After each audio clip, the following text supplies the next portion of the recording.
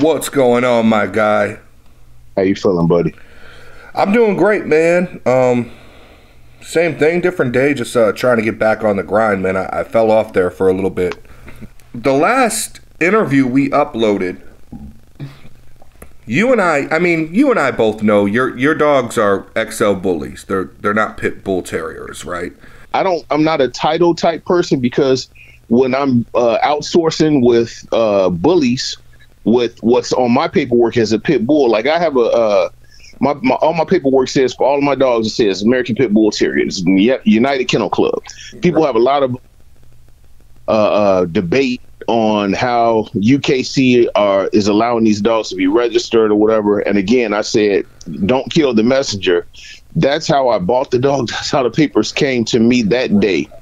I didn't register those dogs. Right. So, whoever feels that whatever name makes them feel good with identifying the dog as, have at it.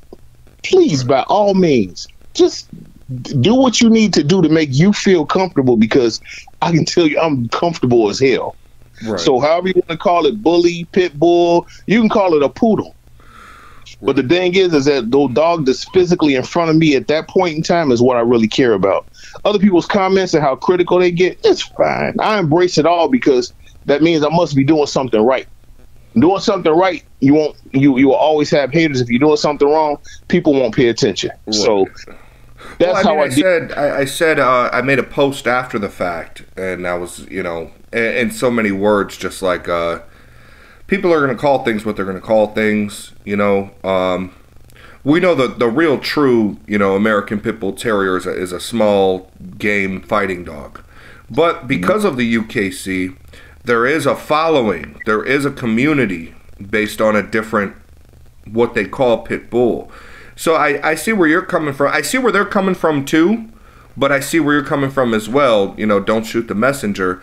I just wanted to get your thoughts on it because, obviously, me personally, I would say Marlon's dogs, the whole foundation, I would say I'm a fan of his dogs, but I would still call them XL bullies, just me personally.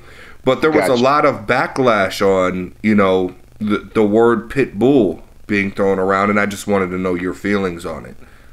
Well, I read a couple of comments too, and what's interesting about life is that the people who, I think I may have read one or two comments where somebody said, I hate this guy. I laughed at it because I'm like, they don't even really know me. They don't even know where I'm located. Never met me before, but you managed to generate that amount of negative energy to hate somebody off of a name that you just probably even learned how to really spell the right way. Because there's two different ways that people spell bully. They put a Y at the end, they put an IE at the end. My brother, back in the day, used to have pit bulls. Now, again, I'm going to say I've been around this game with the actual pit bull for a quarter century. So I've seen the smaller pit bulls. I've seen the structure, I've seen the size. I've seen people even use those dogs for fighting.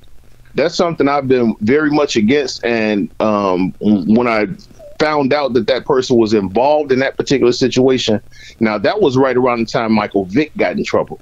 Mm-hmm. I don't even know if he had bullies, pit bulls. I don't care. But I know they used the smaller version of the pit bull, like the original version of pit bulls have been out since the 1800s and the early 1900s. Yeah. The smaller pit bull, I can acknowledge that as being a pit bull because that's the very first thing that I saw as a pit bull was a smaller version.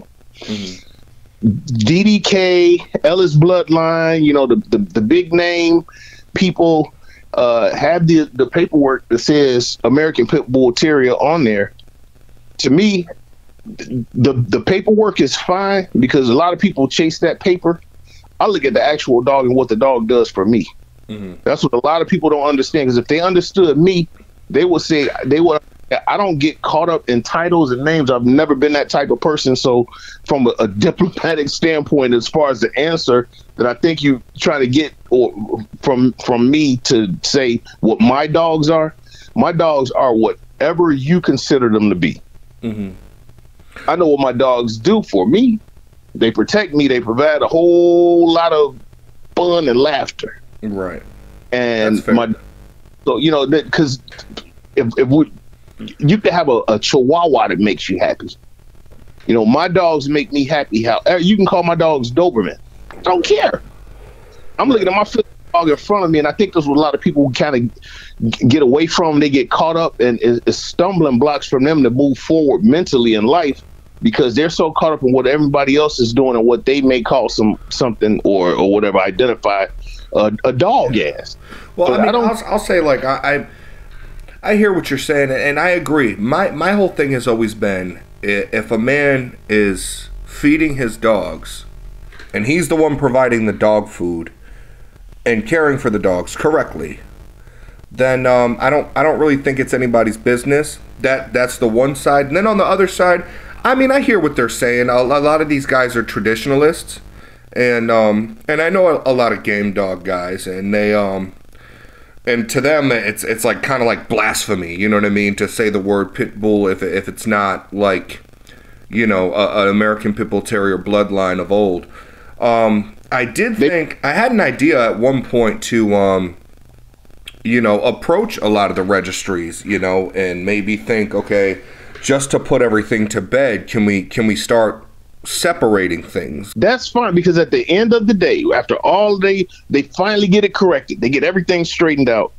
The project that I'm on right now, the things I'm doing, Eric, I talked to you a little bit before the interview about it. Mm-hmm. That's where my life is right now. Mm. So I would love to see the follow-up comments from this particular interview, because I just got, I was in awe and shock how, like, serious people really take that portion. They're focused on the wrong thing, to me.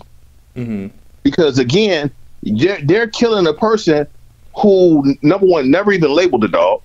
Number two, went out and sought the dog that he wanted. And once he got the registration from the paperwork, he was fine with it. So if I'm fine with it, why do you care? Right. That's the whole messed up thing about life, is that a lot of people's focus are not in the right direction, and they're in everything else except their own personal life. And if you put that mirror in front of them, check this out. You put that mirror in front of them, they have absolutely nothing to hang their hat on. Nothing. But they're very critical of other people's lives. I'm fine with that, because when you dealing with people like that, you kind of ignore them and you continue to move up, and the hate continues. I'll have more people hate, and it's fine. I embrace it, because that means, ta-da, I'm doing something right. I respect that. I have a few celebrities, like big time celebrities. Once this is starting to be revealed, I won't be able to keep it low key. I won't be able to keep the secrets, because there are two major, super major celebrities who may jump on board very soon, sooner than you think. One of them already wants a puppy. Mm-hmm. He already wants a puppy. He made it very clear. Actually, it's two of them that really want a puppy. Now, this other one is a retired NBA player, and everybody in the entire world knows him. One is a rapper. He is the #1 rapper you see on all the commercials and stuff nowadays.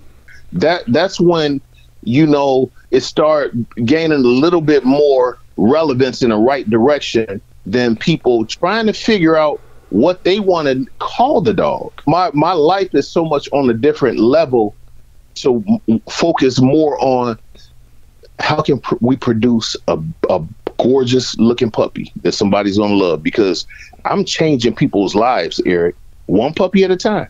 When I gave Chubb Rock got a puppy from me yesterday, old school rapper, flew down that line and dropped the puppy off. He's the gatekeeper that's making a whole lot of this stuff happen. And so when he got his puppy, man, I didn't get off my airplane flight home before he already sent me a video of him and his puppy, and, you know, just thanking me again. And see, that's what it means to me. Mm-hmm. That's what it's all about. Making happy homes, one puppy at a time. Because if you're dealing with the name calling or whatever, your energy, your positive energy that you could be using to catch something out the corner of your eye that would make your product better, make your kennel and your business better, you miss that. Mm-hmm. Because you hate what's going on in front of you so much. You driving so much negative energy that you can't even see the other blessings that are around you, because you ruining it for yourself.